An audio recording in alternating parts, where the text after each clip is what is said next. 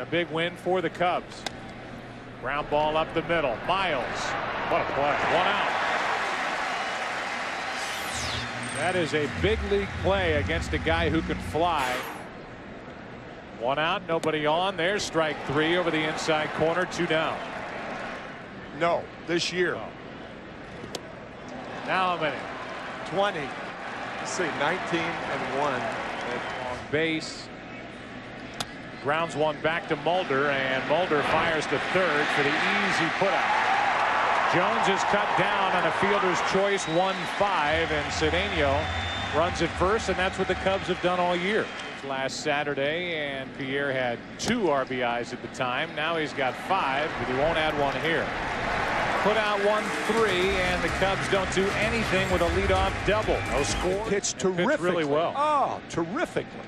Eckstein puts St. Louis on top as he goes into left center field. Miles will score, and St. Louis leads 1-0 here in the third.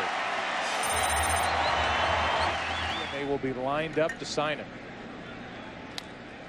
Another ground ball, this time to Eckstein, and he throws it away. That'll be an error on David Eckstein, and the leadoff man is on for Chicago here in the fourth. And the Cubs just picked him up. Former DH with the Rangers. Rolen, who made the big error last night, kicks one here, a potential double play ball, and the bases are loaded with nobody out.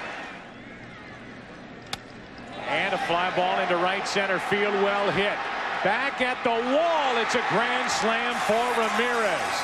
And he does hit like a big guy here in the fourth inning. It's 4-1 Chicago. Grand slam number 6 in the career of Aramis Ramirez.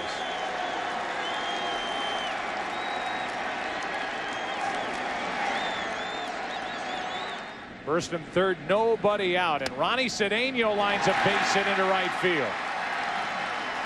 In to score is Merton. That makes it 5-1 Chicago here in the fourth inning.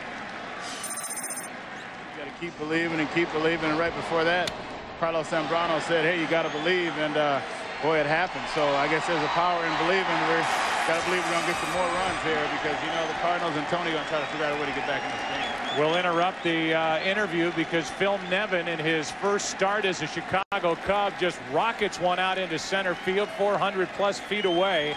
And with that, it's 7-1 Cubs here in the fifth inning as Nevin gets in on the phone. It's vulnerable inside. No, they're going back out there. And that one is inside and driven to left at the wall. It is off the wall, out of the reach of Matt Merton, and they're going to bring Taguchi all the way around from first to make it a 5-run game. That's just outstanding base running by So Taguchi. And Mulder, a base hit to make it 7-3. RBI number 5 for Mark Mulder. Jumped on that high delivery from Glendon Rush, and it's a 4-run game. Novoa slaps at it, pops it into right center field. Back is Taguchi on the run, won't get there, takes a hop, and it's a ground rule double for the first hit from Novoa. It carries to the track, pops out a play after a bounce on the track. 1 run scores, and it's 8-3 Cubs here in the 7th. And that leash for Mulder was not short enough. Went on to beat the Mets. Ground ball to the right side.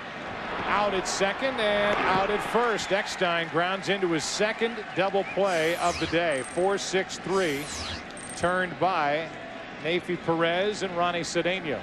Second and third, 2 out. Ground ball left side, base hit. Another hit for Molina. 2 runs are going to score.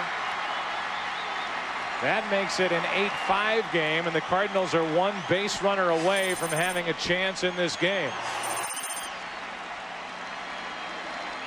Molina with 3 RBIs on the day. A 1-2.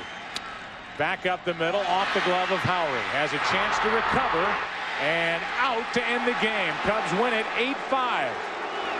And now they exhale down in the Chicago dugout. It was a close play at first. Nevin handcuffed a little on that throw coming into the sunlight.